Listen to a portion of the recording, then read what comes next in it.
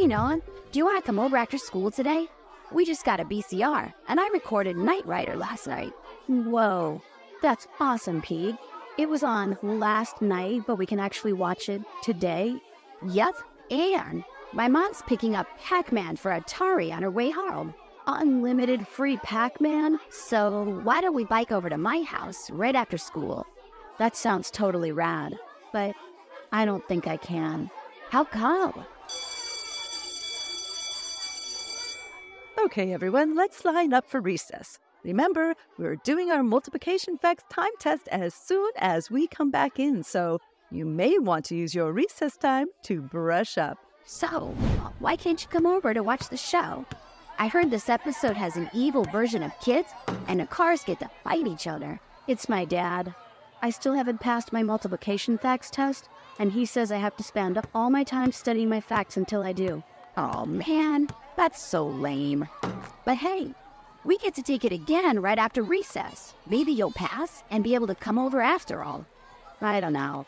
I get so scared whenever we take it because of that 1-minute time limit. It makes me so nervous I can't ever finish the test before time runs out.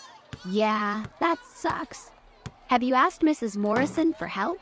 Yeah, but she never really teaches us how to learn the facts. She just gave me some flashcards that she said will help me to memorize them. Well, that's not good. She should be helping you build a solid mathematical foundation so you can develop fluency and strong problem-solving skills. What does that mean? It means your teacher should teach you how to figure out the answers, not just make you memorize them. Wow, Pete, how do you know all of this? Well, I do have a PhD in math. What? You're only 11. In this dream you're having right now, I am. But in real life, I'm a grown-up with a math podcast. Just like you, remember? Oh, yeah. And you know what that means? What? It means I already passed this test, so I can come and watch Knight Rider with you. It also means you already saw that episode, like 40 years ago. Good point.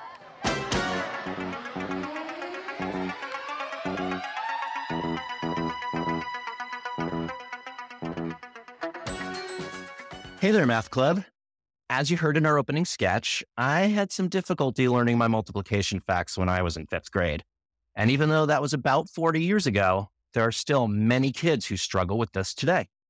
That's right. And to talk about this challenge and to share her approach for addressing it, we've invited Dr. Juli Dixon to appear on the show today.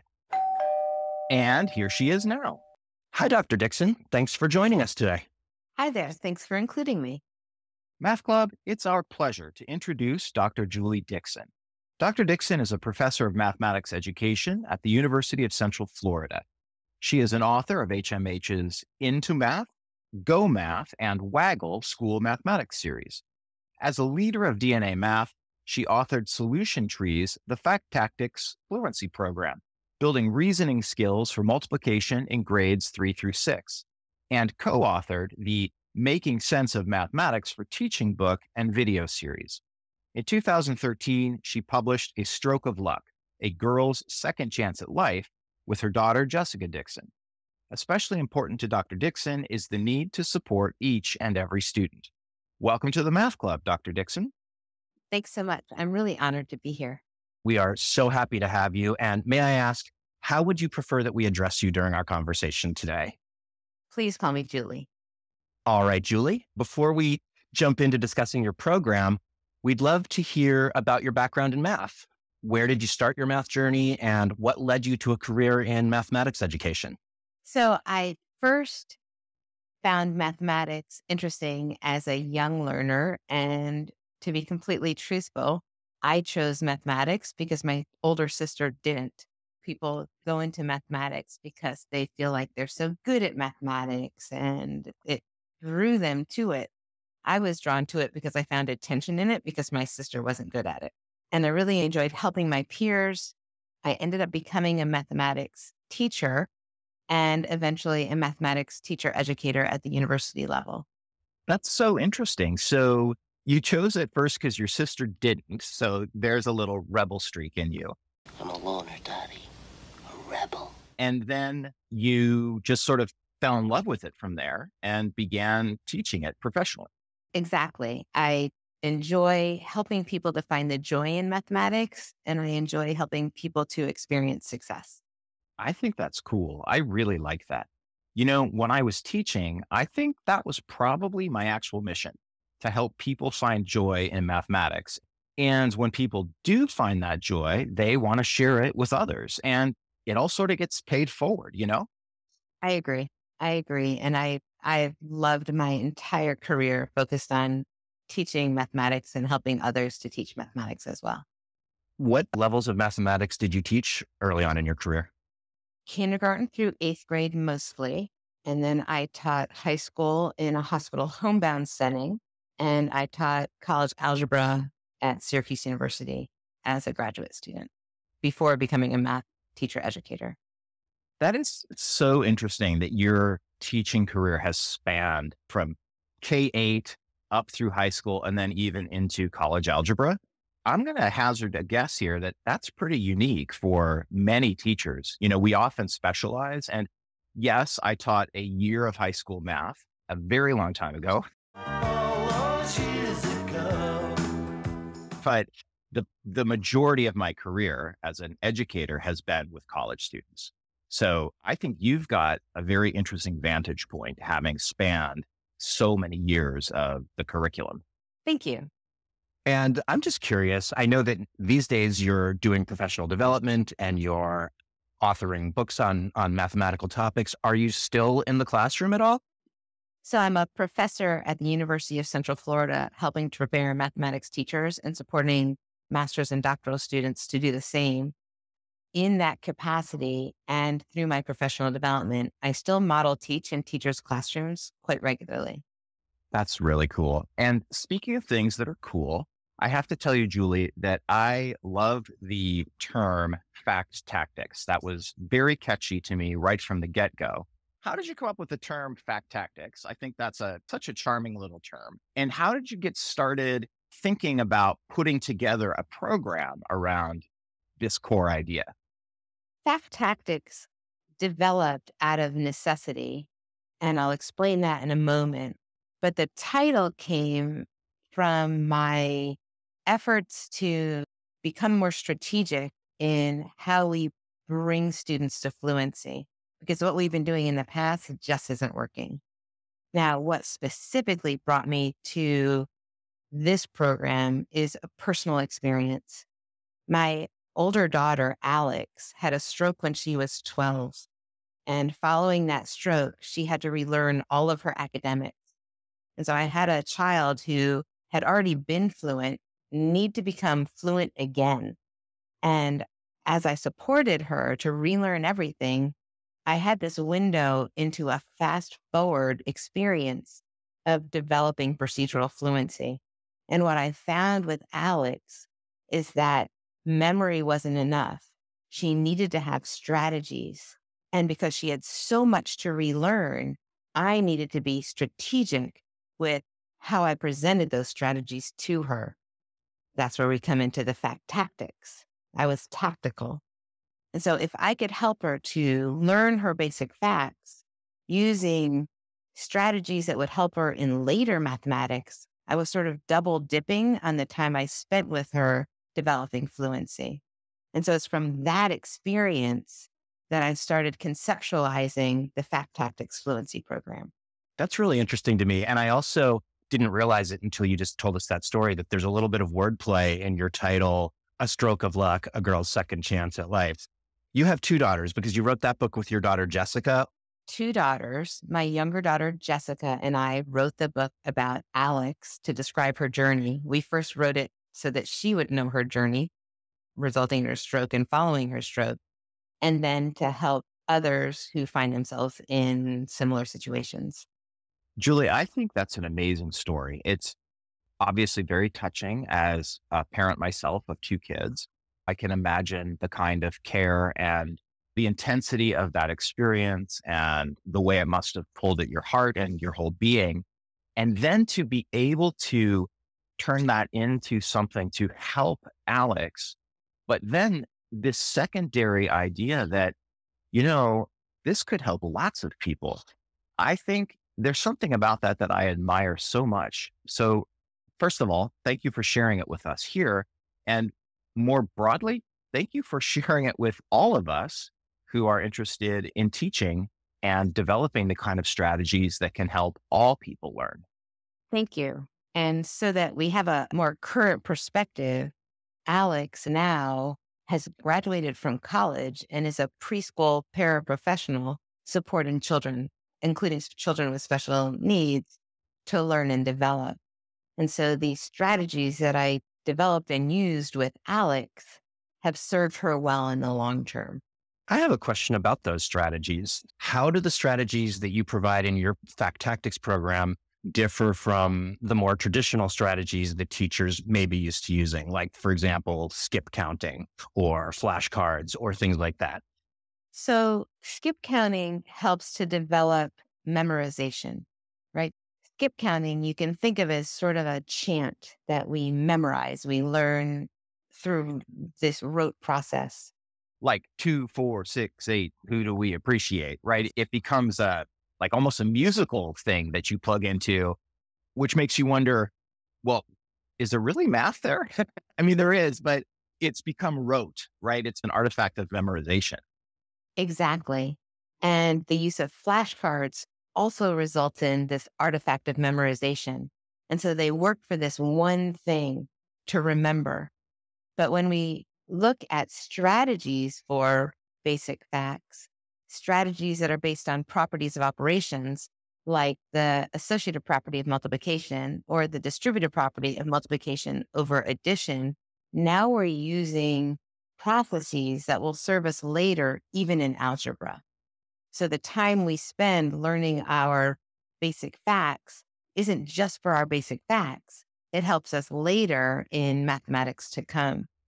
Additionally, when students are maybe under stress, they're less likely to be able to recall, right? When there's anxiety in place as well. But when we use strategies, we have more than one way to get to an answer because we have these different pathways we can use. I'd like to jump in with a personal anecdote that you just reminded me of.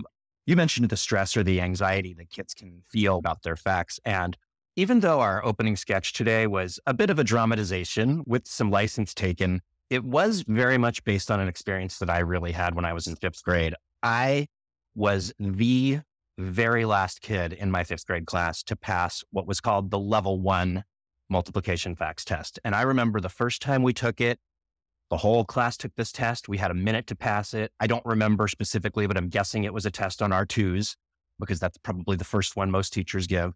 And about half the class passed it and half of us didn't. And then the next day we took it again. The kids that passed it moved on to the level 2 test. The kids that didn't took level 1 again. And then at that point, about half of the remaining kids passed it. I still was not in that group.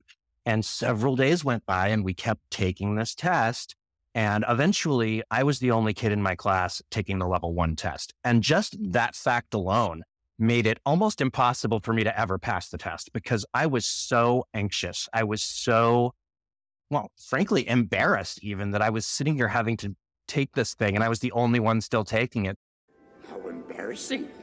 How embarrassing. So I really can relate to what you're saying about kids suffering from stress and anxiety around this sort of thing.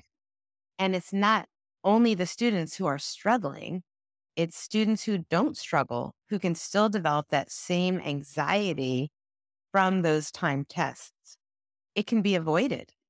Well, can you tell us a little bit about how the strategies in your program are different and help students to avoid that stress? Sure.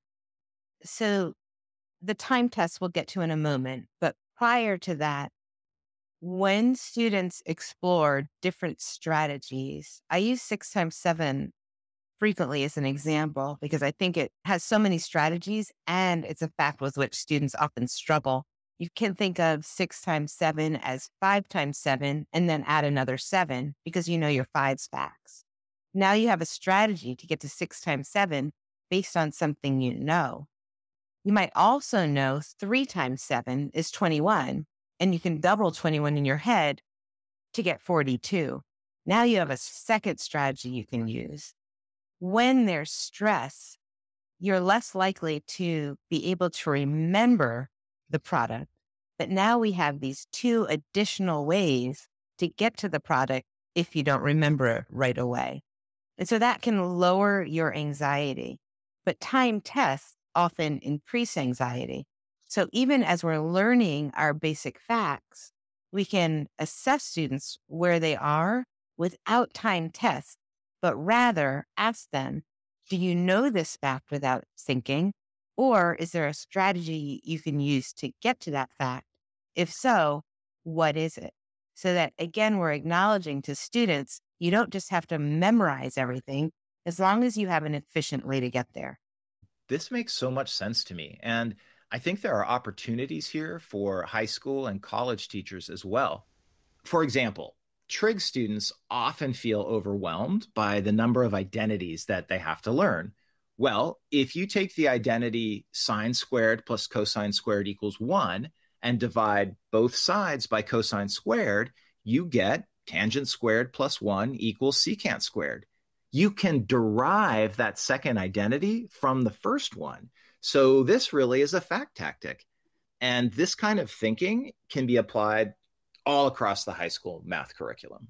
Exactly. And it really is what a lot of mathematics is about, deriving what you need from what you know. Both examples, that's what we're doing. Oh, I love how crisply you stated that. We derive what we need from what we know. That's beautiful. I really love that too. And Juli, I have two different words that are popping into my head right now, and I would love to hear your take on the difference between the idea of fluency as opposed to the idea of automaticity. Sure. So when we think of automaticity, we think of just knowing without thinking, right? I automatically knew this. When we think about fluency, though, we're looking for what can we do flexibly, accurately, efficiently, and appropriately. The National Research Council's adding it up, written way back in 2001, describes that as procedural fluency. And that's really what we're talking about with our basic facts. Are we flexible in how we come up with the product of the fact?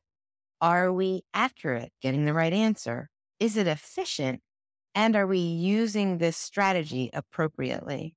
It's interesting that we think that just knowing must be the best, but it isn't always, because if we can derive from other facts that we know, we have the opportunity to practice the applications of these properties of operations.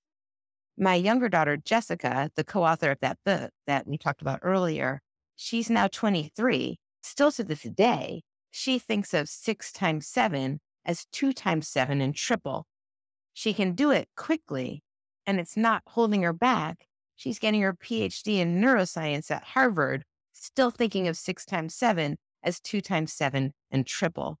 So fluency is enough if it's truly fluency we're talking about. Yes. And somehow we latched onto this idea that automaticity, this automatic recall, was the hallmark or the pinnacle of learning. Like you shut your brain off because all you need to do is just like spit out the automatic fact that it's served to your mouth. And like, that's not really thinking. That's not really what we talk about when we think about critical reasoning and logic and all of the things that we value as human beings about having a brain and a mind, right? The automatic part, well, that's like ChatGPT, like some kind of robot that just spits out these detached, isolated, memorized facts. The first 1,000 digits of pi are 3, 1, 4, 1, 5, 9, But 2, what I 6, value in 5. myself is this ability to say, well, I don't know automatically. Let me think about it. And it's that ability to engage with the thought process, with the thinking aspect of your mind, that is what we should be driving at. Yeah, exactly, Pete. And I think that is precisely what was causing my stress and anxiety back in 5th grade. I wish that the most important goal back then wasn't just passing this test in 1 minute. But to be clear, this wasn't a case of a bad teacher or anything like that. This was just the way math facts fluency was taught back in the early 80s. I mean, Even a decade and a half later, when I started teaching fifth grade in the mid-90s, this was still how we did it. I gave my students the same type of timed facts tests. But there's a lot more research now, and you know what they say. When you know better, you do better. I just wish the goal back when I was in school was making sure that we knew enough about math and strategies and tactics to figure out the answers. That's what's really important, not just learning them to the point where you can spit them out without thinking. Absolutely. So, Julie, let's suppose that someone has gotten a hold of your new book, then they're very interested in fact tactics fluency. And now I'm thinking about maybe this is somebody in a home setting, maybe this is somebody who is teaching in the classroom. How can folks use fact tactics, say, in a school or in a home setting? Great question. So in a school, the more people you can get involved, the better. So that in a school setting, first, you'd make sure that students have made sense of multiplication. They need to have something to derive their facts from. So they need to understand what multiplication is. There's a few facts they need to know. Those are the 2's facts, the 5 facts, and 3 times 3. And then they follow this 20-week program. At the start of each week, each teacher in 3rd grade or 3rd and 4th grade, whichever grade students need the attention to their fact fluency, will introduce the fact for the week. And these 20 facts are provided in order in the Fact Tactics Fluency program. The teacher presents the fact using a web. So we've already talked about 6 times 7. Say 6 times 7 is the fact for that week, and it's part of the fact 7 times 6. Students offer strategies based on multiplicative reasoning. So strategies that aren't by counting or repeated addition, rather strategies that use other facts the students already know. The students share those strategies. The teacher records them on the board or document camera. And once they're recorded, each student chooses the strategy they like best. They have a card. On one side of the card is the fact, and on the other side of the card, they record their strategy and the product of the fact. The students keep the cards with them. They can wear them on a lanyard, they can clip them on their clothing, and any adult in the building would say, "Hey, what's your strategy?" Because everybody's working on the same fact that week. So anytime an adult sees the students, they can say, "What's your strategy? What's your strategy? And what's the product?" And so for that week, the students are repeating their strategy, talking about the math, and practicing the product of the fact for the week. I really love the sense of community that this brings to working on facts and learning how to figure out the answers to these facts. It reminds me of when I was in the classroom before I became a teacher on special assignment. At some schools, they say, those are your kids and these are my kids. But at our school, we always said, all of these kids are our kids. And every adult on campus took responsibility for every student on campus. And it really sounds like what you're describing goes hand in hand with that kind of an approach and philosophy to teaching and learning. Absolutely. And a school that used this program found that sense of community with their students. They even had to make sure that the students were not taking the lanyards home with them. They had to have a neck check every day to make sure the students would leave the cards at school. But you also asked about home. A teacher, a colleague of mine, used this with her child who was entering 3rd grade. So first, she's a math teacher. She helped her child make sense of multiplication before beginning the program. And then she introduced a new fact in order with her child. Now she does this homeschool each summer with her child, and her child doesn't always want to do everything that this teacher provides. But with fact tactics, her child was asking, when's the next fact? When's the next fact? So it became a family experience that was positive for the student. You know, I want to echo what Noah said about the community aspect of this. I really love that. Getting so many people simultaneously involved in this adventure. That's really cool. I was also thinking, how cool is it to be wearing your mathematics, right? So you've either got a lanyard or you've got it clipped to your shirt and you're wearing your math and it goes with you. I think that is so awesome. And that last thing you said, Julie, when is the next fact? That reminds me a little bit of gamification, which I know, especially because of software development, is gaining some currency in the world of education, where there are these little incentives that are built into the learning process. And getting your hands on the next fact, like, oh, you're leveling up. You get to put a new card on your lanyard. Like there's something tangible and real about that. So it kind of brings the math a little bit more to life. And everybody gets to get to the next fact. It's not just the people that pass level 1 or level 2. We all proceed together.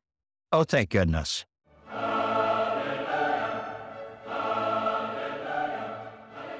Julie, circling back to something you said just a few minutes ago, you said that when starting the program, it's beneficial if students come in already knowing their 2s, their 5s, and 3 times 3. What do you suggest for students who are struggling just to learn those basic facts? That's another good question. For students who are struggling to learn their doubles and their 5s, it is okay to practice the chants, the counting by 2s, the counting by 5s, the recording them. Because what we're looking at is a program that used derived facts. So there needs to be facts that students already know. What I've selected in this program are facts that students typically learn first. Because we do so much skip counting from early grades, students get to 3rd grade and many students can already count by 2s and count by 5s. So I would use any techniques that involve memorization, but not timed tests, to help students to get there. And if they don't know them, then make a little chart with the multiples of 2 and the multiples of 5 that students keep with them so they can rely on that. You could also do the same thing with 3 times 3. And then through the repetition of the program, because students are going to derive new facts from those facts, students are more likely to remember because of all the practice. But there's fewer facts to memorize.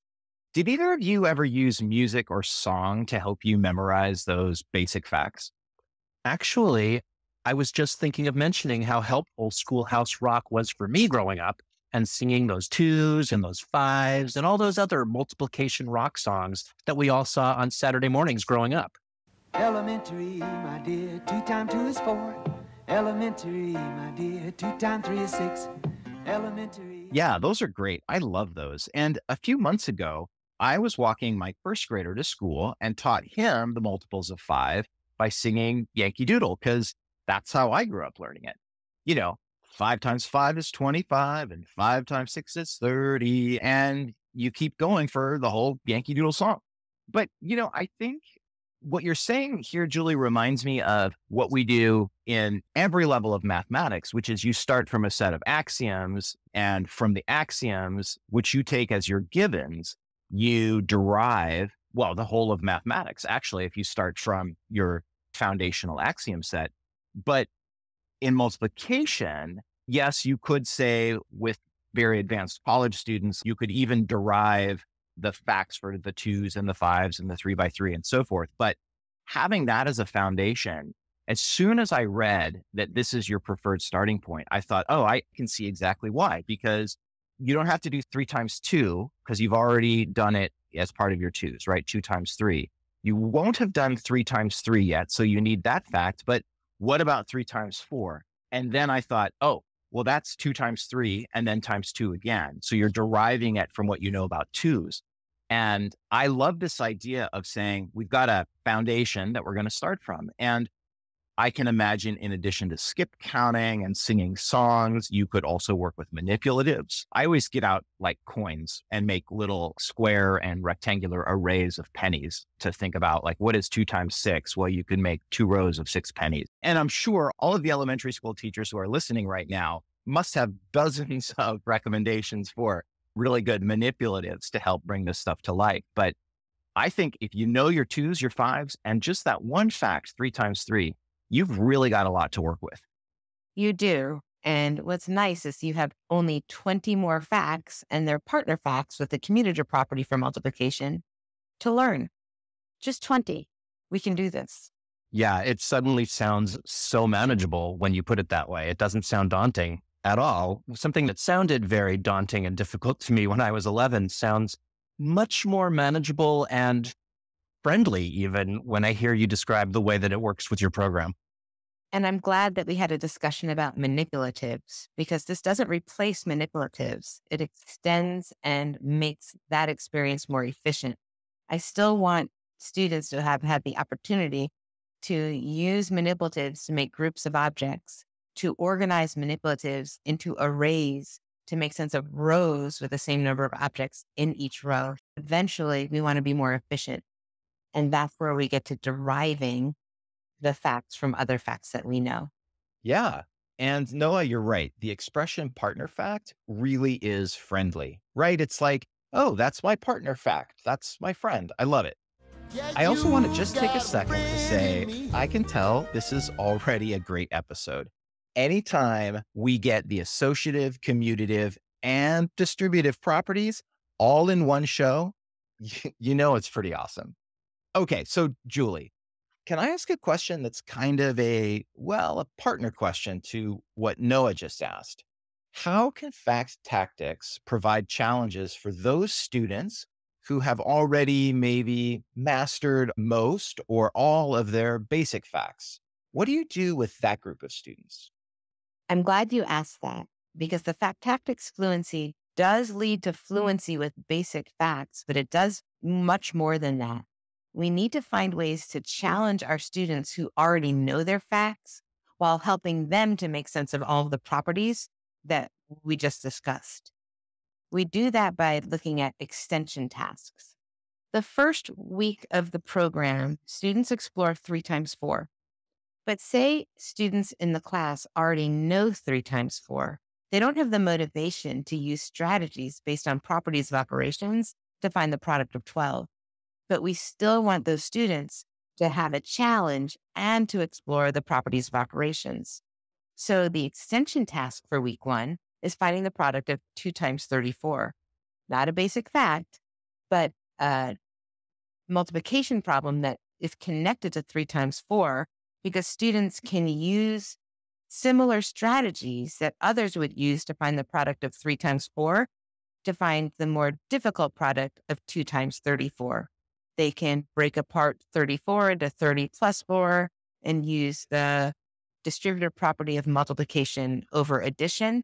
They could find 2 times 35 and subtract 2 times 1 by using the distributive property of multiplication over subtraction. So they're practicing the properties that we need for later success in algebra and still experiencing challenge like students who are learning their basic facts.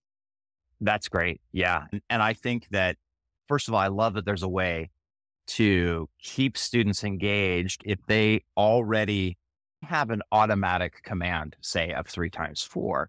You don't simply say, well, okay, I guess you get it. You say, all right, well, then let's ramp this up to a place where you don't already have an automatic recall and challenge you to apply the strategy in that more difficult setting. And that ability will translate exceedingly well across all of the grade levels. And I would say even into college and beyond. It's productive perseverance that we're developing based in the use of properties of operations from mathematics. And I worry that our students who don't struggle in mathematics don't have the opportunity to develop that productive perseverance as young learners. I love that term, productive perseverance. I don't think I've ever heard it before, but it's immediately obvious exactly what you mean by that and how it applies here in this setting and actually across the curriculum in all of education. Julie, I have one more question for you. We've spent a lot of time today in this conversation talking about student learning and how students work with the program, but now I'm curious from a teacher's point of view, what sort of professional development is available for teachers who might want to start using your program? What type of professional development would be helpful for teachers as they start out using the Fact Tactics Fluency program? First, I encourage people to get the book and read it. If they feel that they want more support with it, and some teachers and schools and districts do, then there are webinars available to support virtually. There are face-to-face workshops available.